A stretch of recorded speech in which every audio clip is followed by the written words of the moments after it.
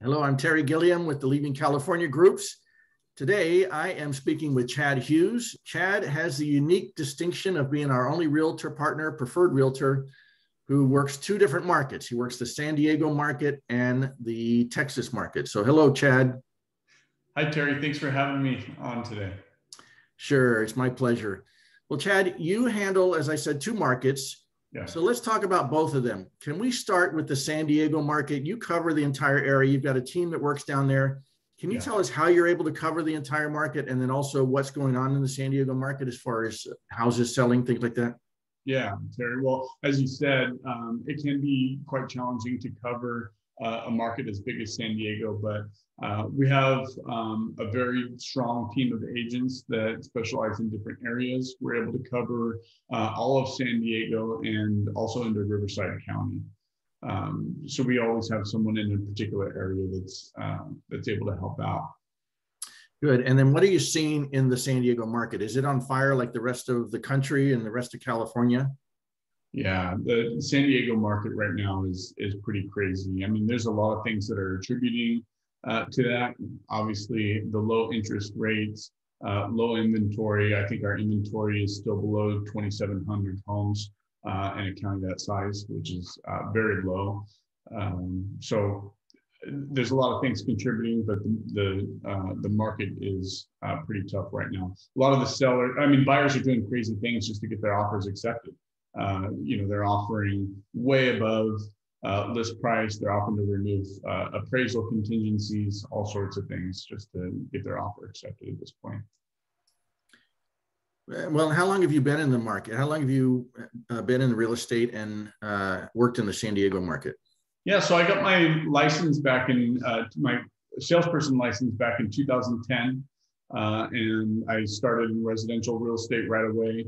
I kind of got into commercial real estate for a little bit, still do some commercial real estate.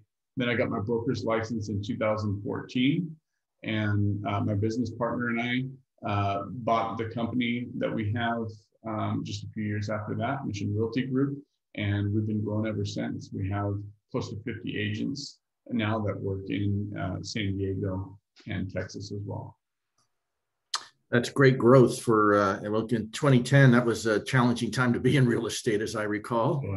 Yeah, it was. It was fun. We had a lot of, being in the residential and commercial space, we had a lot of investors that were flipping homes and whatnot at the same time. So we had a lot of listings and we're introduced to some buyers that way as well. I gotcha. And then what are you seeing you've been in the business for a while now. We've been through these cycles before where it's bidding wars, and then it always ends at some point. Of course, there's no crystal ball, but do you have a feel for when or how long this is going to continue, or any kind of gut for that? Yeah, I mean, there's like you said, nobody has a crystal ball, but there are some indicators that we could watch out for. Like we said before, the leading things that are driving this are low interest rates and the low inventory. And once we see either one of those change significantly, that means there's going to be a softening in the market a little bit. The one indicator that I really like to look at is the number of pending sales. And if the number of pending sales starts dropping while the number of active listings is increasing, that's going to be the first sign that we're going to see a flattening. But to answer your question, I don't see it happening anytime soon. Oh, you don't? No. We've seen an increase in rates a little bit, but every home, and we've seen an uptick in listings, but every home that comes on the market is gobbled up right away. So there's a lot of pent up demand, a lot of people who are frustrated. In fact, our realtor partner, Shay, in Greenville, South Carolina, told me today she's getting ready to close one, but they had to put in 9 offers in Greenville, South Carolina. So I hear that across the country, and you're probably, as you said, seeing it in San Diego and also in Texas. Yeah, in San Diego, on our listings, we're receiving, we listed a home a couple of weekends ago, had 80 showings over the weekend and received over 20 offers. So it's getting nuts. And working with buyers, The nice thing is that I've been in the San Diego market for quite some time. And like you said, we've seen this wave come and go a little bit as far as being on the buyer side, trying to get those offers accepted.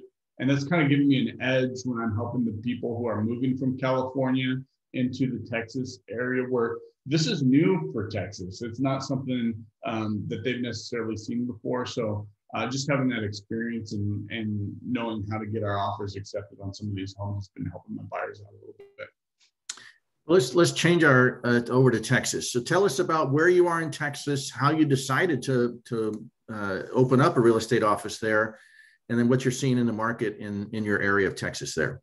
Well, our venture into Texas wasn't really strategic as far as, I mean, we had a lot of people that were relocating. We'd find agents for them out there, out in Texas, and everybody was happy. Then I had some family that started moving out to Texas. So I decided to get my broker's license and help them out. Just because I wanted them to be well taken care of and whatnot. And then it just kind of grew from there. We had more clients that were looking to do the same thing. We had some investors that were selling in California and buying investment properties in Texas, and then had agents that wanted to relocate to the area and whatnot. So it just kind of grew organically, and it's been going really well, especially during this time. Can you tell us where you are in the Texas market? Yeah, sorry. So specifically, I'm in Leander, the suburbs north of Austin, and service the Killeen and Austin area primarily. Okay. And you've got, just as before in San Diego, you've got a decent sized team that can handle that market if people want to come out and tour and things like that. Yeah, and one of the unique things about our team is we work really closely with the military, and we have for many years. So as far as families relocating, this is something that we've done for a long time. We've been able to help people from out of the area if they're PCSing into San Diego, or if they're deployed and not right there with us, we can help them virtually. That's something that a lot of people had to adapt to when COVID hit us a year ago. Doing things a little bit more virtually. So that's just something that we've done for many years. Obviously, we've been able to fine tune that a little bit, but it's kind of helped us quite a bit during the last year, but also with people relocating to Texas. And in your areas, say Leander, Killeen, that type of thing, are you working with a lot of Californians that are moving out your way, and if so, what's attracting them to that area? Yeah, so my business in Killeen is primarily military. There's a lot of military that's PCSing to the area, or even some who have lived in the area for a little while but are now deciding to buy homes. In the Leander, the area, the suburbs north of Austin, we're seeing a lot of people that are relocating from California, and they're coming for various different reasons. Affordability is one. The political environment is different in Texas than it is in California. Family, job opportunities. A lot of businesses are relocating to the area. So there's a lot of reasons that we're seeing as far as why people are moving from California to Texas. And you've got all sorts of jobs. I know technology, you've got Dell Computer there on the north side of the Austin Metro. Is that close to where people could commute from Leander to Dell Computer? Yeah, absolutely. It is. And a lot of people are doing just that. They're buying out in the suburbs and either telecommuting or commuting into work. Obviously, the big one that a lot of people are talking about is the Tesla factory just outside of Austin. And we've got a lot of people that are a lot of phone calls from people that are interested in that, and also investors that are keeping an eye on the area, anticipating some appreciation and some good rentals out there. And then in the Austin market, you've got the University of Texas there. Can you talk about the schools there? I know that taxes are high, property taxes are high, and I want to talk about that also compared to other states. But the benefit is they really put it into things like schools and things like that. So I assume you've got high quality education in your area. Yeah, the schools are really great. And I'm glad you brought that up, Terry. That's one of the biggest questions that we get from people that are relocating from California is they don't understand how the property tax rate can be 3% in one subdivision and another one nearby is 1.6. And you know, in our market in California and San Diego, property tax is around 1.2. There are some areas that have a Melrose or something like that on top of it, but yeah, in a state where there's no personal or corporate income tax, you're going to have higher property taxes, and there's various reasons for that. Some of it goes into the schools and the infrastructure and everything around. I have a feeling they're a lot more responsible with your tax money than they are in California, where it just goes into a black hole and nobody's accountable for it. Yeah, absolutely, absolutely. And then how about recreation and things like that? I think Lake Travis is over that way, or the lakes or whatever. I can't exactly remember, but can you talk about recreational, what people do in the area? Yeah, so Lake Travis is nearby. There's a lot of parks, and parks are different. So in Texas, parks are big and spread out. There's a lot of lakes. You know, one of the things that some Californians hesitate in moving away from is the beach, right? I mean, you've got the beach right there and whatnot, but out here there's a lot of big lakes, boating, camping, a lot of outdoor activity is what people mostly do out here. And unlike Florida, you don't have alligators to deal with, right? That's right. And the nice thing about specifically where I'm at in Texas is we, for the most part, avoid a lot of the extreme weather. So we don't get many tornadoes, or, you know, we're just northwest of where the hurricanes would come through. We're too far for that. Obviously, Texas was hit with the snowmageddon a few weeks ago, which is something that they haven't.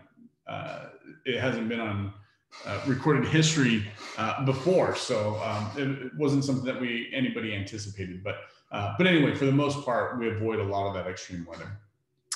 Yeah, and you're plenty far enough away from the Gulf. If you get a hurricane, it's going to be pretty much downgraded by the time it actually reaches your area. It's the storm surge that is the biggest danger, and then houses are built to withstand high winds because it's Texas, or it's east of the Rockies where you get high wind almost anywhere. Yeah. So it's not like it's a big deal. They build for it, and you're ready for it. Yeah, absolutely. And it's one of the things that I actually enjoy. You know, being from San Diego, there isn't much extreme weather at all. It's nice and sunny, about 75 year round. And I love that weather, but it's nice to see a few lightning storms every once in a while. Yeah. And then let's talk about the summer, since we're talking about weather. It gets really hot there and it gets humid, yeah. But you know, people can buy homes with pools, but what is your experience of living through the summers in Texas? Yeah, it's hot, and it's constantly hot. You know, in Southern California, it can get really hot for a few weeks at a time. But in Texas, it'll last for a few months. In my area, it doesn't get super humid. It'll get sticky a little bit here and there.